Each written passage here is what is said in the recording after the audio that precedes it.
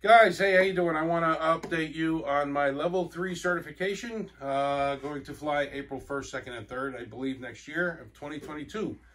I've been working on this thing for several months now, and just want to give you a video overview of what I've been doing. So, if we start back here, I'll show you. This is got a 75mm adapter in it, which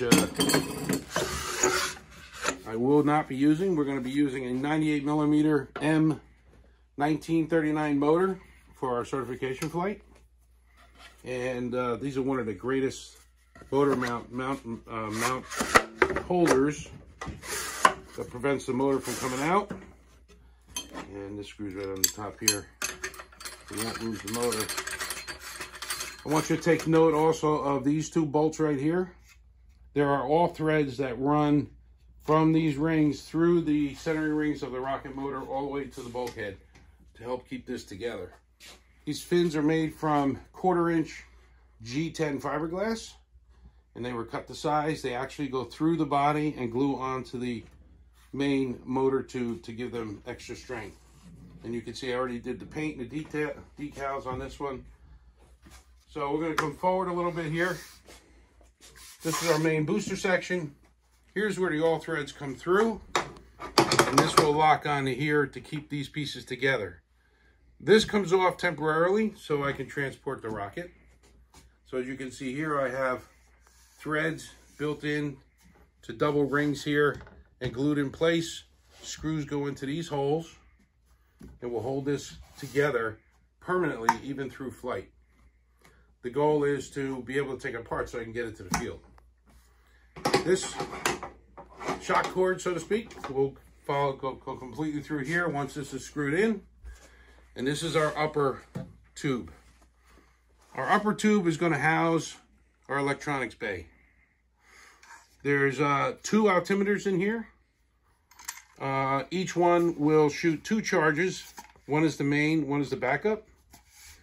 The drogue charge will fire this way and separate out this way, and the drogue will come out this top of this tube here. The first one will fire at apogee. The second one fires at +1 second. The goal is to have a backup just in case one fails. Once that's in there, this upper tube will go into this end here, and my main parachute charges will fire this way. One at 1,000 feet and a backup at 800 feet.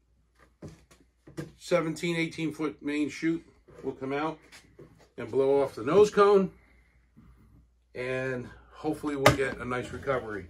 Expected flight is about 5,400 feet with a 5-foot drogue at apogee and an 18-foot chute on main deployment.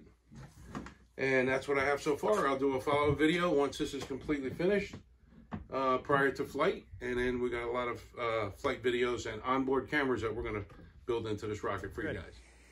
Okay, guys, I did forget a couple things I wanted to mention.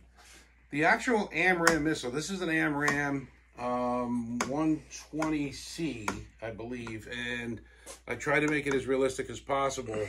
The actual AMRAAM is 7 inches in diameter, 144 inches long.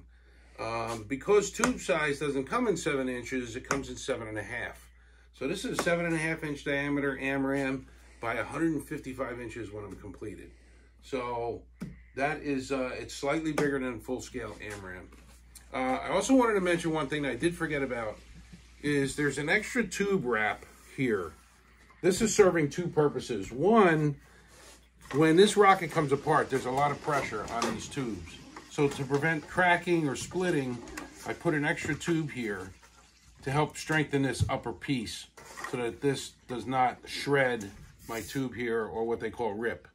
The other thing this does is allows these fins to have some kind of slot to fit into to give them extra strength so these don't break off. Because we all know if we're going for a certification flight, we don't want anything to break or if there's no certification.